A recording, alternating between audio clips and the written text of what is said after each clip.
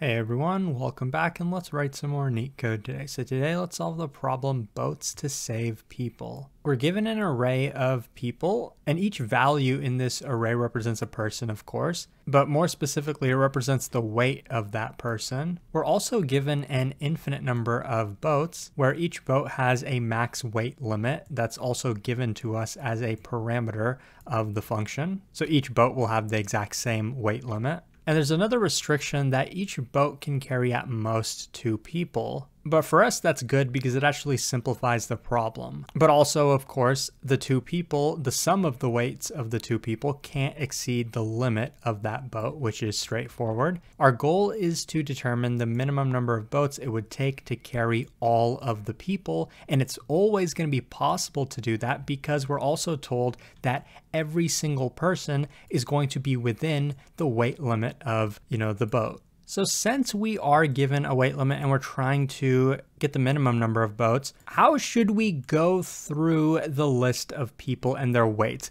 Suppose the limit was something like 10, and then, we had one person whose weight is 4. Now, and we still have our entire list of people left. So who should we pair this person with? Well, maybe we could pair them with someone who weighs 1. That's a valid choice. Maybe there's another person who weighs 2. Maybe there's a person who weighs 6. Wouldn't that be the ideal person to pair this person with? Because we're reaching as close to the limit as we possibly can. We're carrying 2 people per boat, so that's kind of what we want to do, right? We might reach the exact same solution with pairing them with the person who only weighs 1, but we don't know for sure yet. It might turn out that in our array there's a 1, a 6, and a 9, right? If we use the 1 and the 4 together, then we're going to need 1 separate boat for the 6 and 1 separate boat for the 9 because they can't both be on the same boat because they weigh too much. So this is really leading us towards a greedy solution. So for every person we have, we want to pair them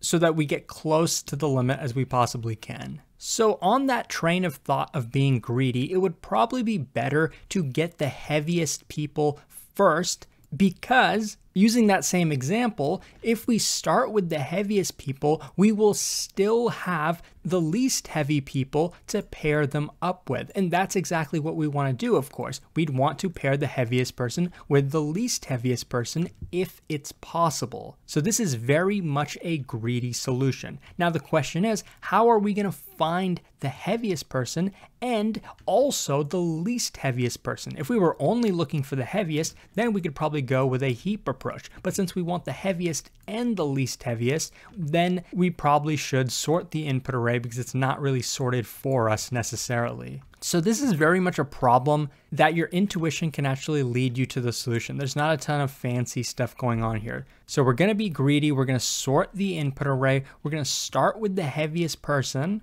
and then check, can we pair them up with the lightest person? In this case, yes, we can. So we're going to use 1 boat and, carry both people. We can't carry 3 people no matter what we do, even if they're within the weight limit. But in this case, carry these 2 people. So next we would start with the next heaviest person and then also with the next lightest person. So as you're kind of seeing, we're really going for a 2-pointer approach. This is a pretty standard algorithm. Hopefully you've seen it before, where we sort the input array, go with a 2-pointer approach, and then decrement our right pointer accordingly and increment our left pointer accordingly when we need to. Now it could be possible that maybe this 1 is actually a 2. In that case, we would need a dedicated boat for this 9. Then our right pointer would be here, our left pointer would stay here. We couldn't necessarily take them in the same boat, but that's kind of the algorithm. We would just continue it at this point. This 6, can we pair them up with someone? Yes, we can. So in this case, we'd use 1 boat for these 2, and then we would increment our 2 pointers. In this case, they'd be at the same index, so we'll have to watch out for that when we actually write our code. Since both our pointers are here, then we can put, just this 1 person in a single boat. We'll have to make sure we're not adding the same value twice, but all in all, it took us 3 boats in this case. And so that's what we're going to return. So overall, our time complexity is not really bottlenecked by the 2-pointer approach. It's based on the sorting that we're doing before that, which is n log n. So with that said, let's jump into the code now. So now let's code it up. We are given our people array.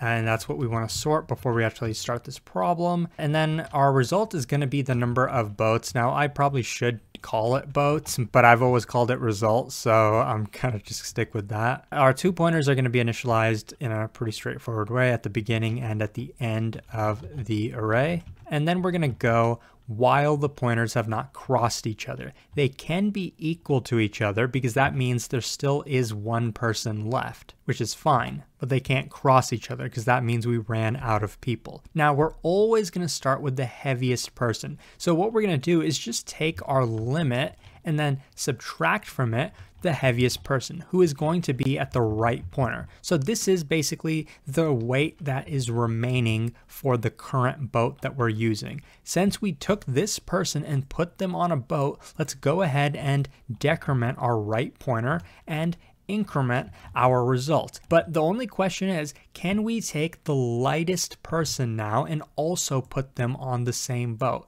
That's the case if the remaining weight is greater than or equal to the person at the left index. But also, let's not forget that edge case. What if the left and right pointers are equal to each other? That means there's one person left. That means maybe this was the last person. So let's check that in our conditional. Before we even check if there's enough weight remaining, let's check that there still is a person left. We know that if the left pointer is less than or equal to the right pointer.